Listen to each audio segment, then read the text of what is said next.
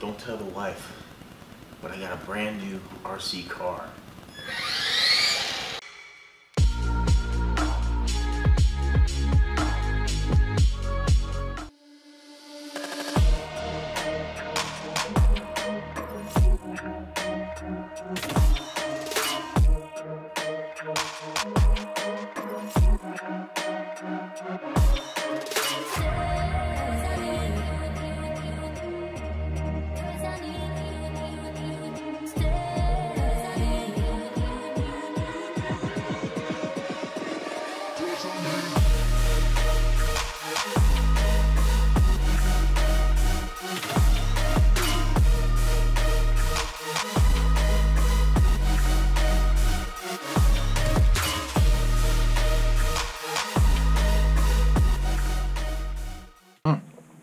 Alright, so who thought the monster truck was the brand new car?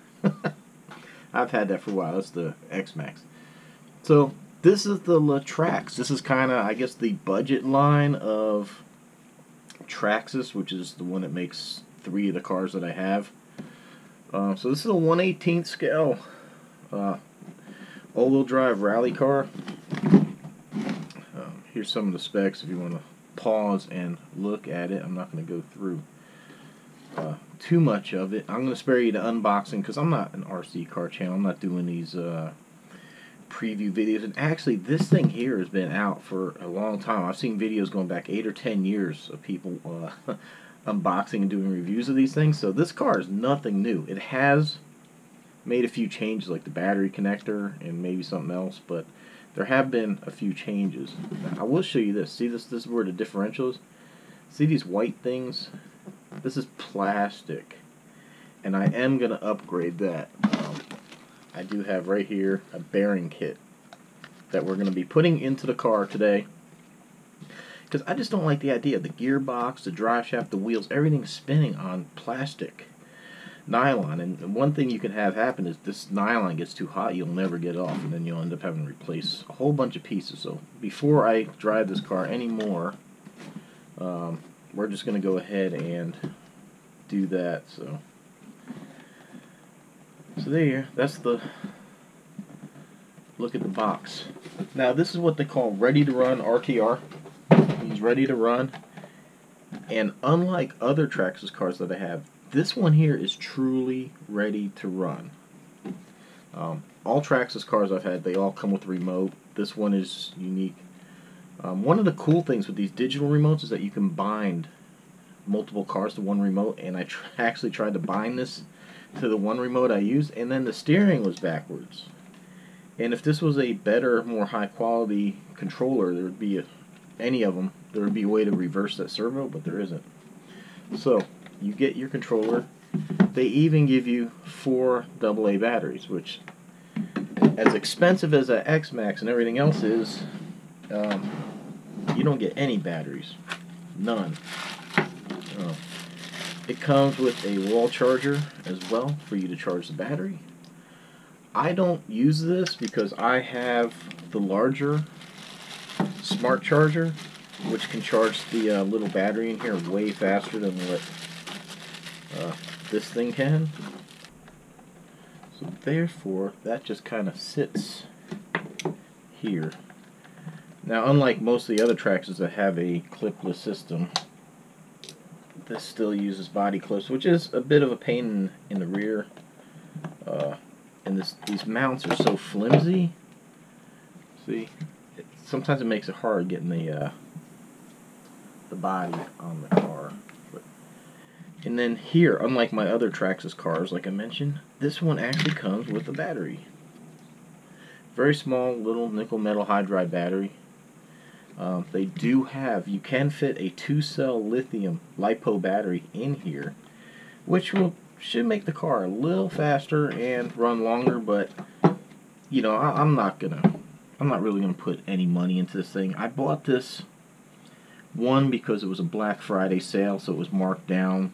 It was a pretty good discount. And then 2, with winter coming, I thought maybe it'd be nice to have something I could use inside the house.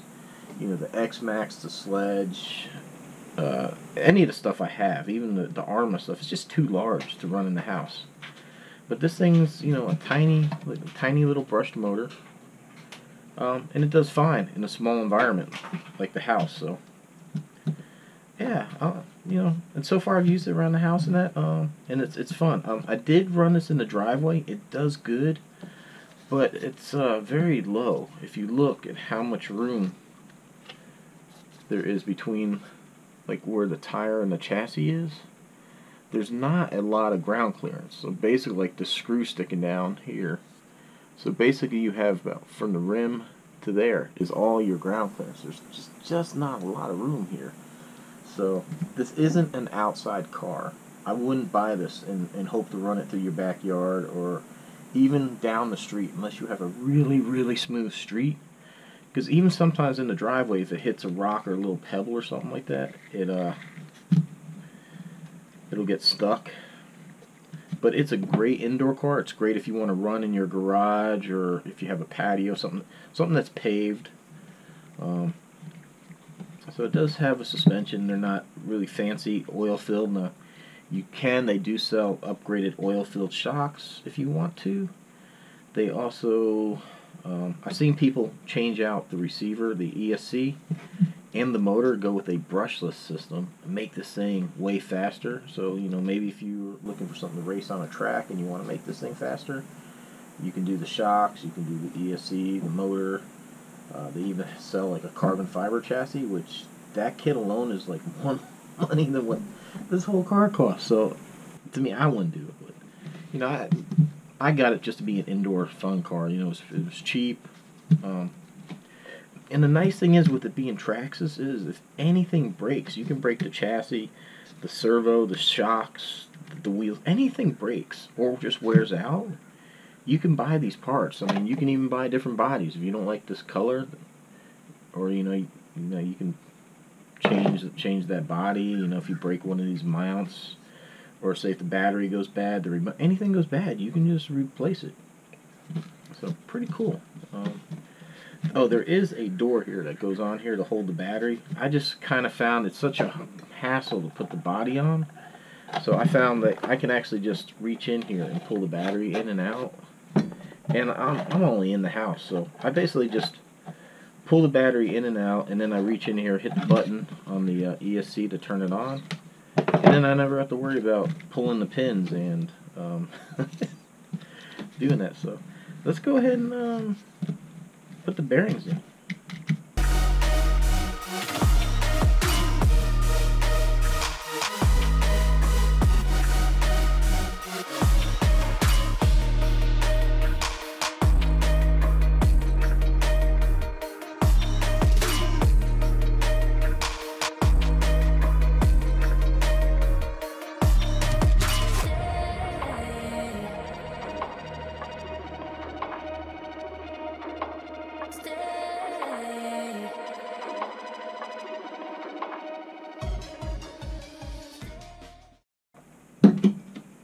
There it is.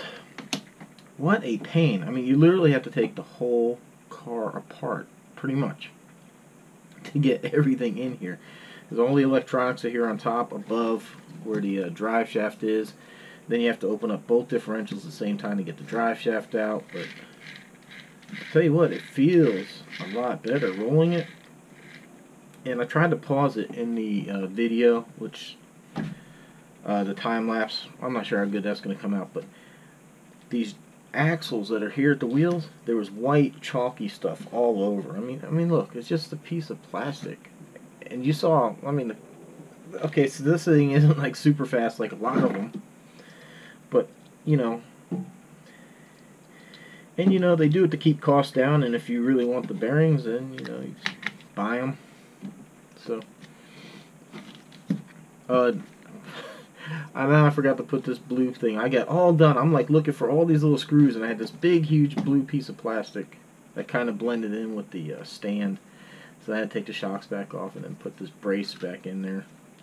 So I'm pretty sure it keeps the chassis stiff right here, where the suspension that is. Let's see.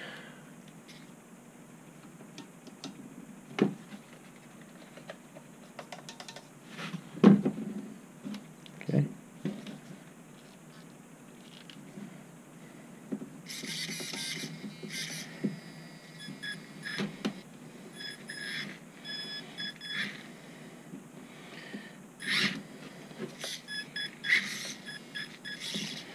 Well, apparently everything works. Man, look how far off these wheels are. And there's no adjustment. They do it to make it rigid. You can buy a kit to make this thing turn, but... oh well.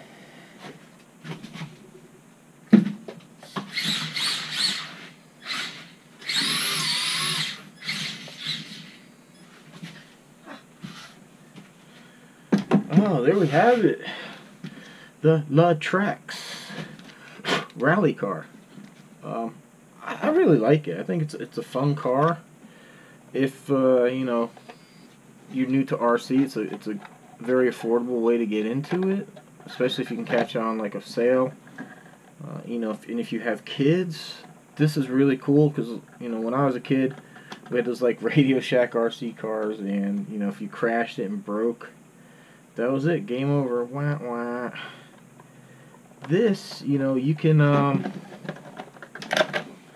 get the parts, and you know, probably on sale they're like $100. So if you compare it to like what you're gonna get at Walmart or something for the same price, I think this is far superior. This is just a way better deal. Sorry, I had to go catch the mailman, so I lost track of where I was, but I could definitely highly recommend this car. I mean, like I said, I remember mentioning, like, for the price of what you get at some of the Walmart cars, which I haven't priced them out recently, but I would, even if it's twice the money, if a Walmart car's $50 and this thing's like $100, maybe even $110 if it's not on sale or something like that, I would go this route, like I said, because you can replace anything you want. If the battery goes bad, or maybe you want another battery because it doesn't last long enough, you can easily add the battery. The steering servo goes out. That you can get it. I mean, and there's upgrades. So if you know you go into racing and you want to take it serious, you can get oil-filled shocks. You can change out that. You can change out the ESC in the motor, make this thing go faster. You can change out the gears. So even if you strip out the gears, you can change it, or you can change out the gears and make this go faster. You know, there's all kinds of tires. They even sell metal shafts, drive shafts for this thing. So, you know, and they also sell adjustable arms that have different adjustments built into them. So if you are racing and you need different adjustments, but very durable. I mean, look at how much foam is in the front of this thing, and I've already crashed it a lot into the house. Then even here, if you look like where the body is, in comparison to everything, so there's a lot of give here. And I guess that's a good thing with the body mounts having so much give, so when you hit stuff it doesn't break. So pretty durable, plenty of replacements. They do sell this in other colors. They do have a blue one, but the place that I bought it from didn't have blue. I didn't realize that the Traxxas Direct had the blue one, but hey, you know, oh well. It's a pretty cool car. I liked it, man. I'm happy with it. I hope you enjoyed the video. We got all-wheel drive, like our friend Mary's Subaru. She's got the rally Subaru. I'll tell you what, man, that Subaru, she took me up to on the Appalachian Trail, and that was a hellacious dirt road. I mean, that thing's bad. That car soaked it up nicely, man. I'm liking the Subaru. I almost bought a WRX when I was in flight school. I had a Grand Am GT and my lease was up, so I was looking at a car and I was going to get the WRX. It was that pretty blue with the big wing.